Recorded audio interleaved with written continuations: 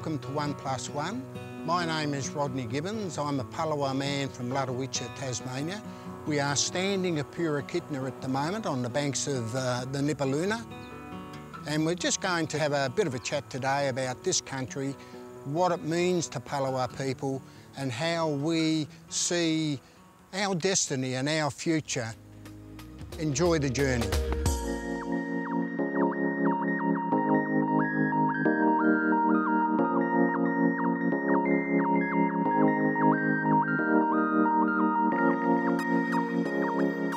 Rodney Gibbins, thank you for welcoming us to Lutruwita, Tasmania. Oh, it's an absolute pleasure. So this place, Lutruwita, Tasmania, renowned for the stunning environment, the bush landscape, the architecture, the amazing food, the art scene. What makes this special as your home? The fact that we have looked after and preserved this land for 65,000 years, and the fact that we have not gone away, that we have a presence in the land that I think fulfills our commitment to it.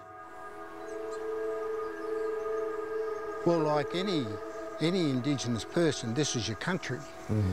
And you have an obligation to look after it and hunt it and to live, and just to live as a people.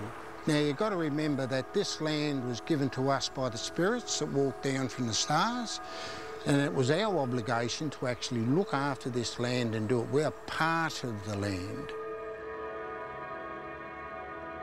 Well, we're in Hobart, where you live now, but you were born and raised up north in Launceston. What was your memory of that time? I would say that Launceston, for me, growing up, was quite difficult. When I was very, very young, we lived out of Launceston at a place called Nabola. And then Mum and Dad got a housing commission place in Mayfield in Launceston. And that's where a very large number of Aboriginal people from Cape Barren in particular had settled coming off the islands. So we had that connection there, but we weren't connected to the entire community, if you like. For some reason or other, we weren't liked very much. I went to primary school in Mayfield, and it was a very difficult time. I'd walk out of the buildings at the end of each day. I'd look up and down, see what's there. If there was a gang of young white school kids, I'd turn the other way and go. Almost every day, I'd be chased home by these packs of kids, and if I ever got caught, I was given a flogging. I learned how to run very fast. Sometimes I reckon I'd run 2-3 mile, ride around the back of houses, jump into the bush and go down to the back of our house where we lived and climbed over the fence and home. And then Dad got a job in Burnie, and we had to leave Launceston, and I must admit, I don't think I was very disappointed. And then we got to Burnie, and then I realised I should have been disappointed. The attitudes of the people were the same anywhere. They were just simply terrible. They didn't like to look on people fondly if you were different, and we were different. We were just a little bit darker, and we had no qualms in saying where we come from Cape Barren Island or from this land. And tell me about Cape Barren Island and your family and how then they ended up being in Launceston. Well, I wasn't born on Cape Barren, I was born in Launceston. Dad was born in Launceston. His mother, Nana, she left Cape Barren, must have been before the 1920s, but my mother lived there till she was probably about 17 or 18, I think. They were ardent Cape Barren Islanders, there was no doubt about that. They were totally comfortable in their own skin, and they would tell people that's who they were. So at home you were learning about that connection and your place, but it was different at school, wasn't it? Because at that time there was this real myth that Aboriginal Tasmanians, Palawa people, your people, were dying out, and in fact that the last was Truganini. In 1976, Tasmanian police carried the ashes of Truganini, the last Tasmanian Aboriginal. We were too young to actually figure out and understand what calling Truganini as the last Aborigine on this state in Lutruwita actually meant to us. They were basically saying we didn't exist. And you'd be thinking, hang on a minute, what are we?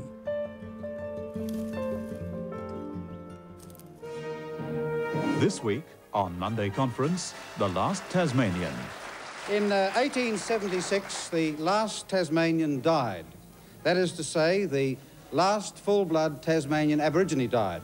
Her name was Truganini, and with her death, a whole race of people also died, and a culture vanished from the face of the earth. Well, that's according to a film showing at the State Cinema. I guess all of that began to change in the 1970s when the whole political arena for Aborigines in the nation was changing. And we were no different. We were starting to stand up for our rights and starting to stand up for who we are. We are the only race of people that I know of on earth, Tasmanian Aborigines, that have to daily justify our existence. We knew at that stage we were different. We knew at that stage we had connection to land and country and to each other.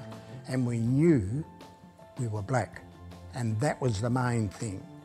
We knew we were Aborigines from this state, so we set out to change the view of everybody that Truganini was not the last. She was simply a sad face of racism and discrimination that was delivered against us all. I'm just curious, Rodney, there's a term that you've used, Aborigine, and language has shifted quite a bit, and there are some people that refuse or won't use that word and will say Aboriginal people, Aboriginal and Torres Strait Islander people or Palawa people. What's your view on that about language? Well, I guess like when I was growing up, we were basically Cape Barren Islanders, then we were a half caste, then we were blacks, and we were happy with that in the sense that people were seeing us as a distinct people. And of course the term Aboriginal came into play nationally, and that was being bandied about all of the states. But here in Tasmania, for some reason or other, and I don't know why, we always use the term Aborigine. Now, for me, the use of the word Palawa has only been a recent thing for me, 10 or so years, if not a little bit longer. So I interchange the words even though I don't want to, because as far as I'm concerned, we are now Palawa.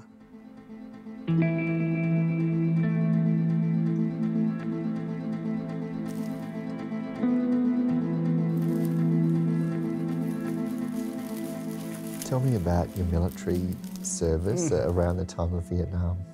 It follows on from my experiences in Launceston and in Burnie.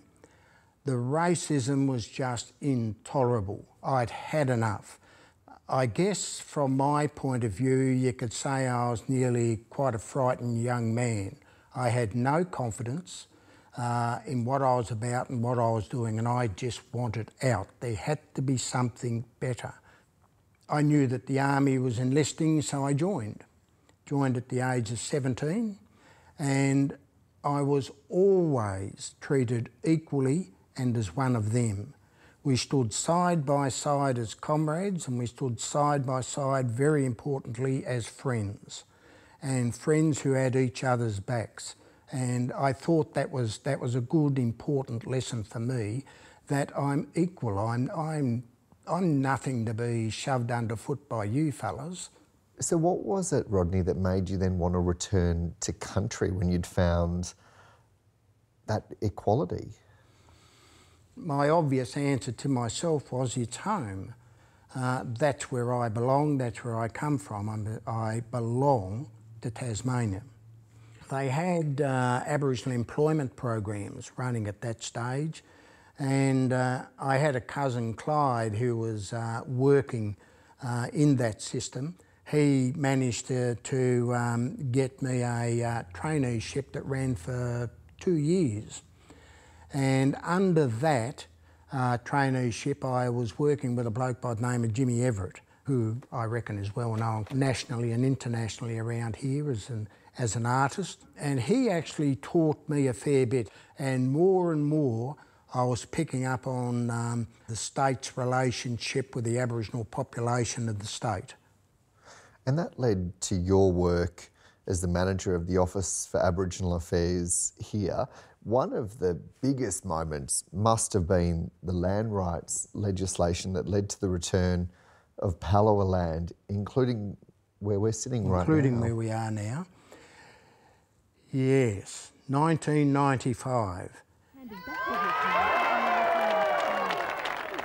When that land was handed back in 1995, it was fair to say we were renewing its spirit. The land had once and for all been returned to the Aboriginal community of this state, of this country, the Palawa people. This is where the invasion of our country first started with Bowen in 1803, and in the land that was then called Van Diemen's by the white man. It's always been Lutruwita by the black man. So they came up here. They felt that this might be a nice place for them to start their prison colony. They decided that it was their country. They asked no permissions, did not try to talk to the Palawa people that were here at the time, and decided that the gun would be better off speaking for them. So tell me, Rodney, about this monument. Well, it was obviously put up by the white fellas here to commemorate Lieutenant Bowen coming into Risdon Cove, as it has been known as, to basically celebrate the formation of the colony. But really all it means is this is the point that celebrates the invasion of our country.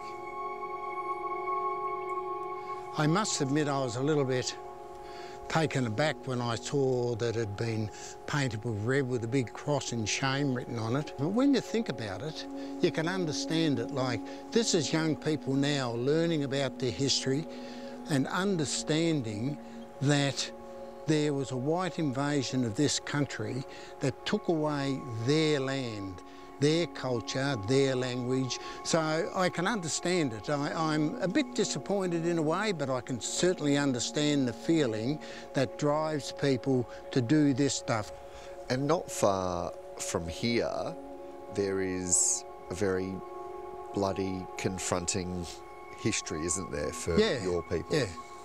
Well, the very first massacre that we know of basically happened over in that hillside over that way, and it pretty much was a few hundred Aboriginal men and women just hunting and moving along, minding their own business basically, and then they were spotted by soldiers and shot on. There are lots of views about how many people were massacred there, but you've made a really important and powerful point, I think, that one life taken is one life too many.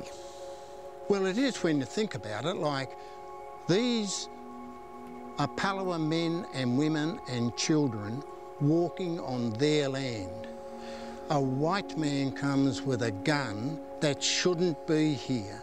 They raise the gun and they shoot. One life is one life too many from an uninvited group, from an invader.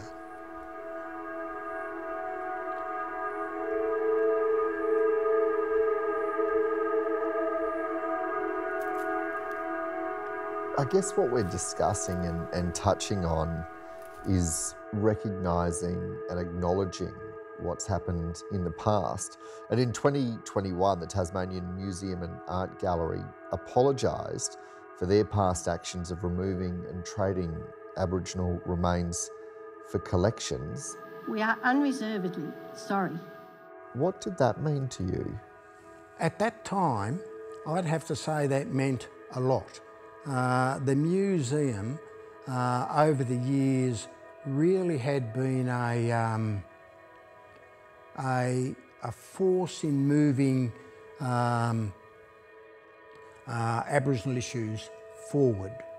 And this was at the conclusion of that. Like, When we battled them over the Crowther collection, they were pretty intransigent.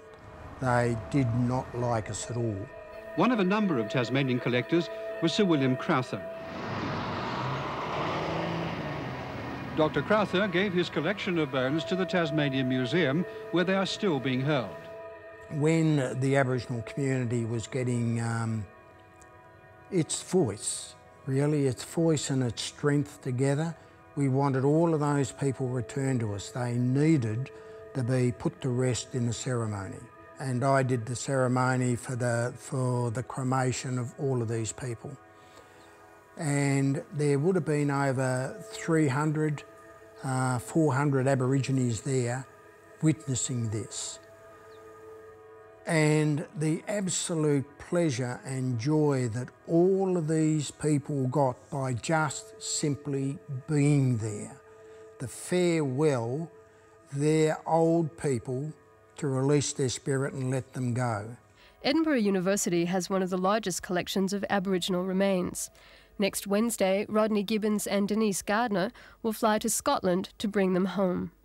You've been a part of other repatriations as well. Tell me about when you went to Edinburgh. At that stage, the community had got a little bit of success of getting some returns of remains from overseas. Michael Mansell in particular had started most of that. And my cousin Denise Gardner and I were selected to go across to Edinburgh to get back a number of other remains that were stolen from the northwest coast and the skull of William Lanning. So we did. Today saw an emotional welcome for 9 of those skeletons, including the skull of William Lanning, said to be Tasmania's last tribal male. Rodney Gibbins and Denise Gardner made the long trip to collect what they could of the more than 200 skeletons being held in universities and museums across Europe. These lots of people are just going to be buried and taken care of in the fashion that should have been done a long, long time ago. It's pretty personal, isn't it, when you're bringing home the remains of what's left of your ancestors. And I understand that you're going to be receiving blood and hair samples soon as well. What does that repatriation mean to you? Well, that one's very personal. Norman Tyndale went across the Cape Barren in 1929, 1932, around that era. And what he did was line up about 185 Cape Barren Islanders, and he took photos of every single one of them, almost like a mug shot, a straight-on face shot and then a side-angle shot, and then proceeded to take hair samples and blood samples from a number of those people. My mother and her 2 parents had hair samples taken from them, and my grandfather had a blood sample taken from him. And recently the Tasmanian Aboriginal Centre had been successful in getting those remains returned to this state. The remaining members of my family, at least all of the grandchildren, were looking at cremating the hair samples and blood samples next to their graves. I want to go back to your last job before retirement. You're a policy manager at ATSIC for South Australia and Tasmania. What did you see as the role of ATSIC? Right. That is a good question in lots of ways. It's the topic of conversation so often, isn't it? Yes. ATSIC was really, geez, you'd have to say one of the most forward-thinking attempts at trying to get Aborigines involved in policy making and being in control of their own destiny. And that's exactly what it was going to do. My role was to ensure that we got policy development up through the regional council in this state and in South Australia, and through to the commissioners, who then discussed the development of those policies at a national level and got government to fund them and put them in place. ATSIC, I think, was maligned unfairly by the government, particularly the final years of ATSIC under John Howard. And I also think it was unfairly maligned by a number of Aboriginal community members and organisations. Now, I'm not saying ATSIC was the perfect mechanism, because it was far from it. But we were sorting that out, moving through it. And I think when ATSIC was shut down under the Howard government, that was one of the most disgraceful things that I think government could ever have done.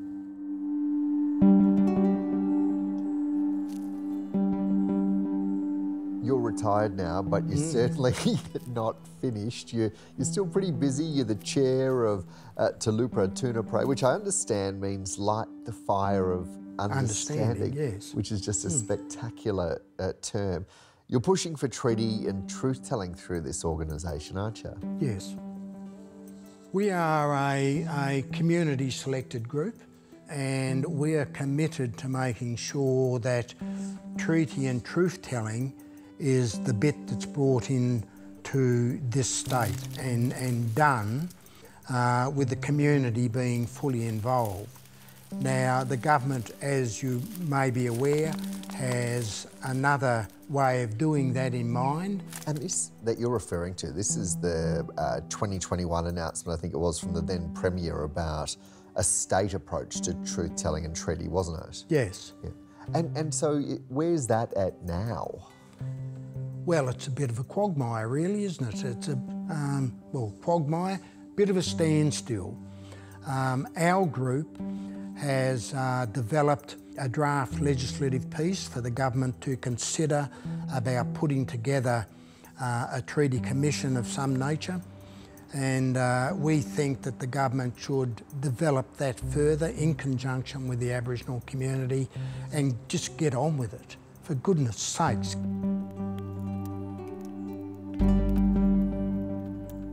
We're having a national conversation at the moment that's including truth-telling and treaty making. The Uluru Statement from the Heart calls for voice, treaty, truth in that order. You were there for that summit at Uluru in 2017. What was your experience? Well, that was how it came out in the document. That was not my recollection of the way it should have been presented to government or to the Aboriginal community nationally. There was a very strong agreement on treaties that are respectful for all of the different mobs. The view was that treaty was the prime thing that was coming out of Uluru that all the delegates wanted. The majority of delegates wanted treaty first, with truth-telling advising how treaty would happen, and then out of that comes the voice. If you have a voice that, under the government position now, has no power, then I ask you, what is the value of a voice? Well, the advocates would say that it can make those representations and that they would need to be listened to. Is that the kind of forcefulness that you think is needed? No. No, of course not. The current arrangement of that voice is to simply be this meek little thing that says, I want A, B, C. And the government says, fine, and that's it. Have you decided how you're going to vote? Pretty much. I certainly, under no circumstances, will vote no. I will not be party to the crap that Dutton and the National Party are coming out with currently.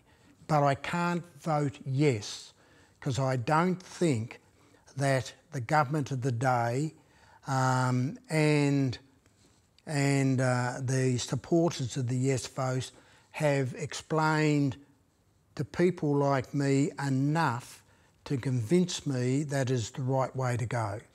And I'm also beholden to the fact that I chaired the regional dialogue here in Tasmania, and that dialogue was adamant that it was treaty first, with truth-telling, then maybe a voice. So I won't vote no, but I'm not voting yes. I think I'm going to do that little thing of putting a little box under the box that's going to be there, ticking that and saying treaty now, treaty first. Is there the risk, though, that essentially if that was a donkey vote, that is essentially a no vote? No, it's not. No. People say that to me, but I'm not saying no to the voice. What I'm saying is no to the current impression of what that voice would be. I guess there can't be a sense, can there, that if you vote no or write an extra box onto the ballot paper, that will deliberately lead to a treaty, though? No, you're quite right. We don't know whether doing that type of thing would lead to a treaty, but I'd ask you to cast your minds back to the Franklin River debate when Tasmania held a referendum type thing over the 2 dams they wanted to build. Now, there were 2 boxes, and the Greens of the day put up a solid campaign of saying no dams, to actually put a 3rd box in and just write next to it no dams. 31% said no dams, and in the end there were no dams. There was building up a reflection of what the population truly thought. It's the same with the voice. I don't want to say yes to a voice, but I don't want to say no to a voice without a treaty being reflected. The treaty, as I've said before, is where we should be heading.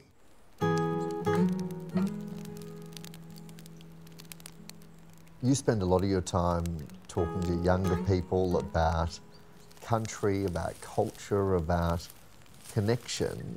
What does it mean to you to be an elder?